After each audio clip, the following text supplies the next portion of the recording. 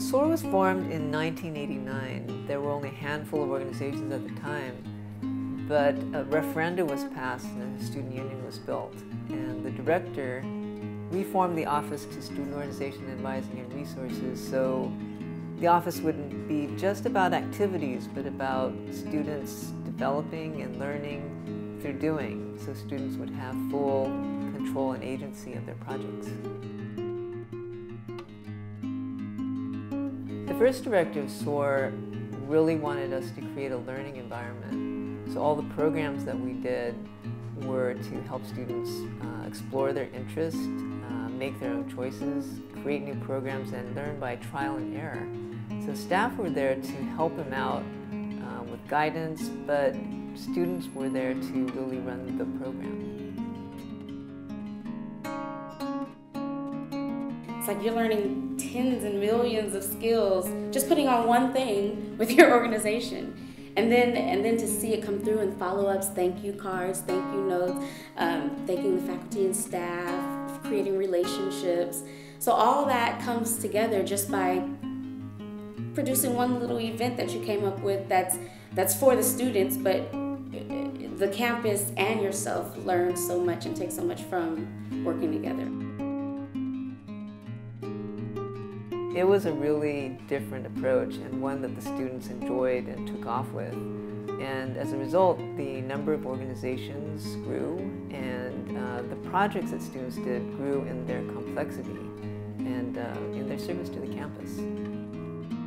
It was because of my experience at Santa Cruz that was both affirming and empowering that I was able to, at 21 years of age, go into these spaces where I was new and I was with people who were much older than me and still speak my truths and still challenge their beliefs and also allow my beliefs to be challenged. I think all of us at SOMECA, certainly I feel that we learn something every year. In fact, we learn something every day. And it's what keeps us optimistic about the future. It's really difficult to pinpoint any one unique moment because all of it in its own right, every moment of it was great and amazing and empowering. There was so much discovery because there weren't limits. I never felt as though there was anyone telling me what I couldn't do or what I couldn't be, or because I was a woman or because I was a student. And there was freedom in this space to be able to pursue making the environment around me better. Year after year, students tell us that they discover they feel better when they're giving back to others.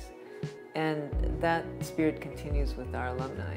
We have people in the music industry, we have people in Washington, D.C., people in legal professions and business, all with the spirit of giving back.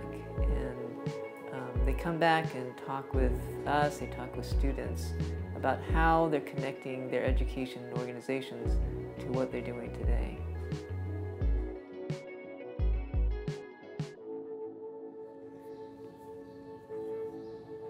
So when I think about the importance of SOMECA programs, I think a lot about just self-agency and the ability to make choices. And if we think about sort of the founding of this country is founded on the belief that people have the ability to declare themselves independent, that they have the ability to declare for themselves free people. And it has been the legacy of this country, generation after generation, to fulfill that promise, to fulfill the promise that we've seen in the founding documents of this country. And when I think about SOMECA programs, I think about there's a parallel to that, which is that not every student is going to learn simply by reading a text and writing a paper or taking a test. It's the combination of the experiences in the classroom and outside of the classroom. It is in the practice of leadership that one hones those skills, and that can happen without the experiences that SOMECA programs provide. It provides the foundation, the legitimacy, and the space in which to explore and, quite frankly, to make mistakes and to fail. And if you can't make mistakes and fail amongst friends and people who care about you, then with whom can you make those mistakes? It's hard to predict the future of SOMECA. I think a lot of us feel the world is changing rapidly, but the beauty of SOMECA is it creates itself and recreates itself with each generation of students that come forward. And I think that's what gives it a really strong foundation that serves many different types of students. It's a flexible, human, creative environment.